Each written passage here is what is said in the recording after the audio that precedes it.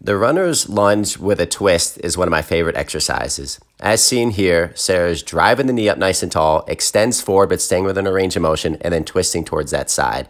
Now some keys.